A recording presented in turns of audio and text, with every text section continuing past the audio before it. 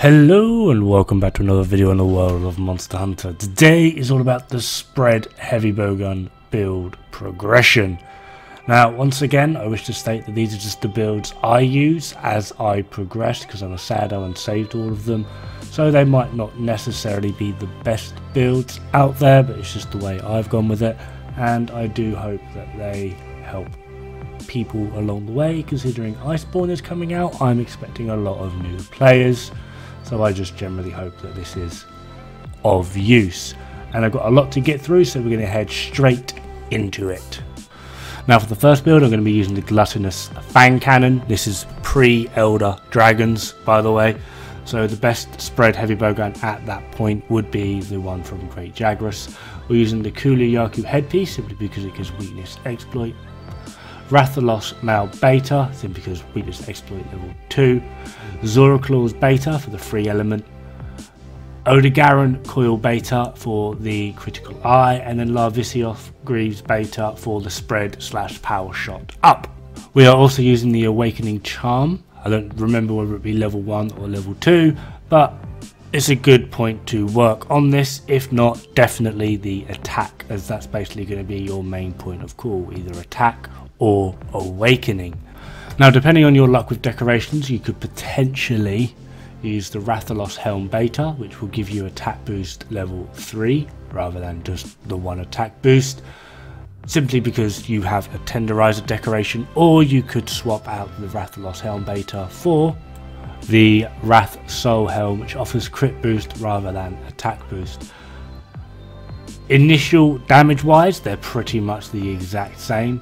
The Rathalos Helm Beta will offer higher damage on more consistent basis. However, you can hit a fair bit harder using this build simply because it has critical boost. Now this next build is sort of the intermission period between, well, for farming Nergigante. So you've killed Nergigante, you haven't really been able to make anything yet, but this build should offer you a higher capability of farming him, and that is, quite simply, Dragon King Eye Patch Alpha, Doba Male Beta, Zoraclaw's Beta, Odogaron Coil Beta, and you're going to be needing a Tenderizer Gem, although at this point you should roughly have one. I know people that haven't though, so it's entirely up to you how you want to go with it. Larvisioth Greaves Beta, and yet again an Awakening Charm.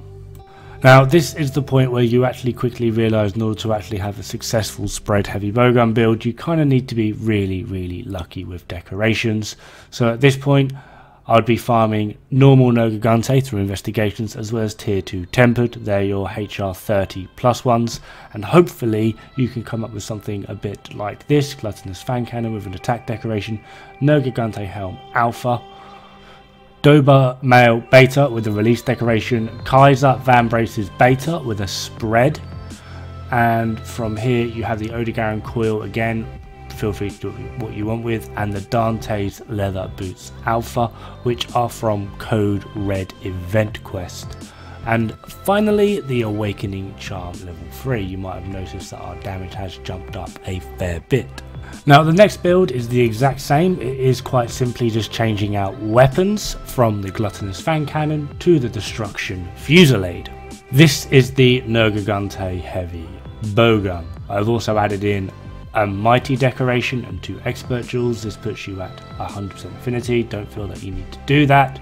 It's just, you know, something that has been quite handy. Now the reason that the Destruction Fusillade is sought after is quite simply, it is the highest damaging heavy bowgun that is able to utilize correctly through recoil and reload spread 3 ammo. You will need ammo up level 3 for this, because otherwise it only has 3 shots before you have to reload. This is at the start of the end game the most damaging spread build there is.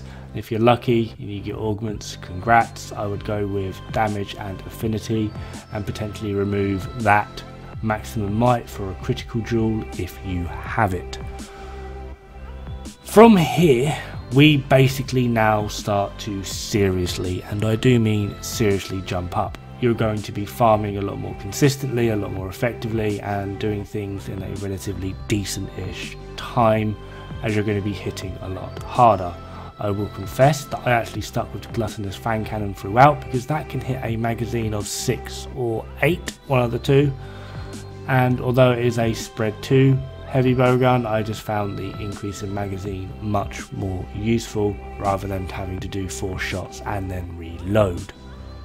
However, because all people seem to care about is max deeps, this is the build that I used to run for my Tariff Assault Glutton. I have just mixed it around a little bit to have the Destruction's Fusillade in play. So Destruction's Fusillade with an Affinity Augment and an Expert decoration, Kulv'Tara Fury Beta with a Tenderizer and an Expert, Draken Mao Alpha with a spread, Draken Vambraces Alpha with 2 Tenderizers, Nergigante Coil Beta with a critical, and Draken Greaves Alpha with a mighty. And again, you can see we are using the Awakening Charm. This is, for all intensive purposes, one of the most damaging heavy bowgun builds at the moment. Even the current end game heavy bowgun build is a little bit behind this, not by much, just ever so slightly, but where it makes up for it is it has the razor sharp spare shot skill, which does eventually allow for a higher damage output. The general gist is the less time you spend reloading, the more time you spend doing damage. Having spare shot basically means you're able to continue your firing without having to reload, ergo more damage. Now the next build is pretty much the exact same. There's just been a few amendments put in place to allow for Tariff Assault Glutton, which to date, pre-Iceborne, is the best spread heavy bowgun in the game, and a lot of people would argue that it is just quite simply the best heavy bowgun flat out. So without further ado, let's have a look at what is shot for shot the most powerful build there is. Tariff Assault Glutton with an Affinity and a Health Augment, Kulv'Tara Fury with a Tenderizer and an Expert, Draken Mao Alpha with a spread, Draken Vambraces Alpha with 2 Tenderizer, Nergigante Coil Beta with a critical, and then Draken Greaves Alpha with Elementless. This is the only heavy bowgun in the game that is actually able to utilise Elementless. We also have the Awakening Charm 3. This gives you 8 shots per clip on your spread 3 ammo, which is what makes this thing so damn powerful. You might also notice I have left the heavy bowgun mod customization thing at none, none, and none. You are free to do what you want. I do recommend using reload and too close, or reload close and shield if you are still learning heavy bowgun or are up against a monster that you particularly struggle with. But as it stands, this is shot for shot the most powerful heavy bowgun spread build there is. The next build actually drops your EFR ever so slightly, but where it makes up for it, like I said previously, is the use of the spare shot skill. It is absolutely devastating on that effect, simply because, again, where you're not reloading, you are doing more damage. It is the build that I have used throughout this entire game, minus one amendment, just because I'm a little noob and I find it just ever so slightly handy to have, particularly when you're fighting things that do a fair amount of tick damage, such as Valhazak, Teostra, Lunastra, and the likes of really annoying monsters with bullshit mechanics. So without further ado, the final build is Tariff Assault Glutton with an Affinity Augment, which is a definite. You can use a damage augment if you so wish. I personally use a health, because although the health augment only takes effect from one of the pellets, not the overall shot, the health return for me is just enough to keep me going throughout a fight, because I am not the best player. That's why I make these videos. There are lots of pro videos out there, but if you're still a little bit of a filthy casual like moi, then perhaps my build will help you a bit more. Xeno'jiiva Headgear Gamma. That's Arch-Tempered Xeno'jiiva, for those that don't know. Tenderizer Duel 2, attack. Draken Male Alpha with a spread. Draken Van Braces Alpha with 2 Tenderizer. Xeno'jiiva Spine Gamma with a release and an attack. Xeno'jiiva Spurs Gamma with Elementless Expert. And finally an Awakening Charm 2. As you can see, even though I have the damage augment on this, I am roughly 10 points of effective raw behind the previous build. How this will translate in game will be 1 damage per pellet per shot. So effectively you are missing out on 7 damage per shot, which is negligible at best. However, provided, well, not even provided, if you're lucky enough and you get at least 1 spare shot per magazine, you will do so much more damage that it is absolutely a joke as to how much this thing can kick out.